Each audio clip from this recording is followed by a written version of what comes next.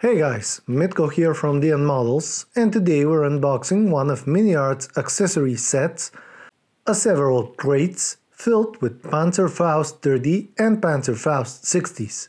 This was an anti-tank weapon used in large numbers and which, after the war, led to the development of the famous Soviet RPG.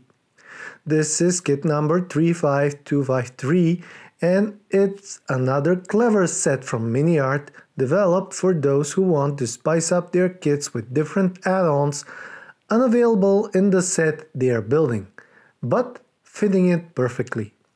It is part of WWII Military Miniature series, a line that MiniArt produces and that is being famous with great prices and superb contents. There are weapon sets of different kinds already available, but this, I think, is one of the most interesting ones.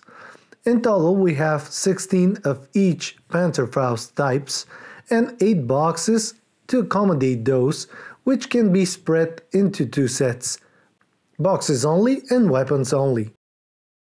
As usual, on the back of the smaller MiniArt boxes, the painting guide can be found. On the bottom, list with the paints from different manufacturers is available. That includes Tamiya, Revell, Ammo by Mick and Vallejo, so anything you might have available nearby will work. Appearance of the different Panzerfausts is very close one to another, mostly the trigger being larger on the Panzerfaust 60 version. In colors they do differ, so there are room for some artistic variations. There are some decaling on those despite the fact that they are relatively small in size. Same goes for the crates, which can be done in different styles and weathered accordingly. Green, plain wood and winter washed are opted here, but as we all know, during the World War II, most of your imagination could work. They too feature some decals and can be built and weathered according to that. I believe that the crates themselves are the better part of this set due to the versatility that they offer. Opening the box, we can find that there is plenty of space inside. There are the instructions and the plastic bag with all the sprues and photo etch. Instructions is a black and white sheet, relatively simple, describing the contents first, followed by few steps of assembly.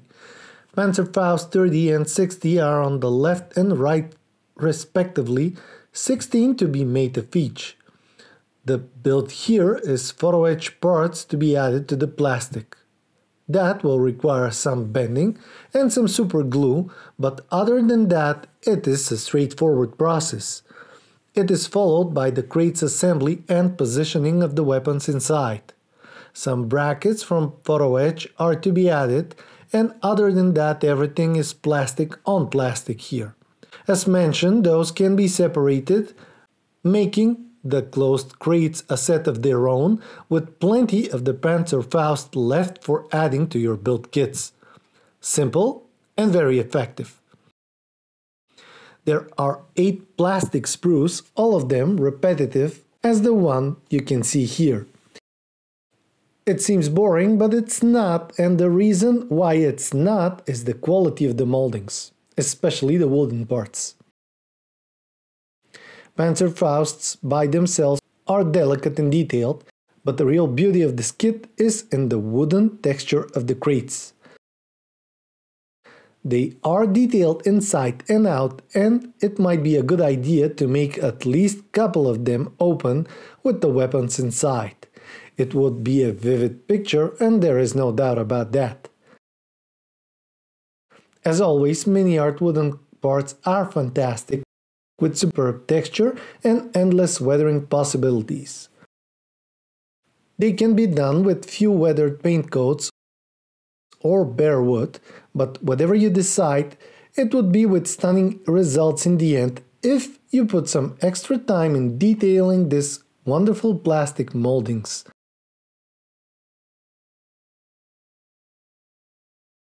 The photo etch sheet comes enclosed in a thick envelope meant to protect the contents and bearing the MiniArt logo. MiniArt photo etch is one of the thinnest and most delicate that I've seen, and this care here wasn't a waste of material. On the sheet there are 6 different types of parts, all of them repetitive. As you already saw in the instructions, they are mostly for the Panzerfausts. Very few are for the crates. Here I would suggest extra caution and care, and most importantly, a good bending tool and trustworthy tweezers. That way you will spare yourself carpet monster troubles and a lot of nerves. Parts are small and delicate, be aware of that. For those that enjoy working with photo etch, this will be an interesting journey. For those who aren't fans, I would suggest to keep the crates closed. Lastly, the decals. Those are most likely produced by Wehrmacht. They feature yellow with red warning signs, white and black signs, and of course red warning signs too. All of those are relatively small, and they go over both the Panzerfaust variants and the crates. With that size, I doubt that they will cause any trouble. However, some people keep saying that MiniArt decals can cause some issues.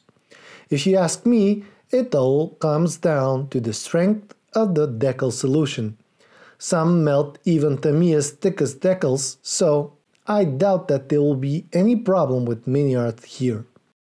So even with the modest amount of plastic and photo etch, this is one really great kit. It was always like that. The size and the part number isn't the most important thing in a kit, but the way that company approaches it and the way that it is engineered. I believe that this is one of the best MiniArt accessory sets featuring interesting item, and that combined with the fact that the crates can be done separately makes it really clever purchase for any Wehrmacht fan out there. As always, great work from MiniArt. Cost effective too. Thank you for watching. Check out my other MiniArt reviews and don't forget to subscribe, comment and like those videos. I will see you in the next one.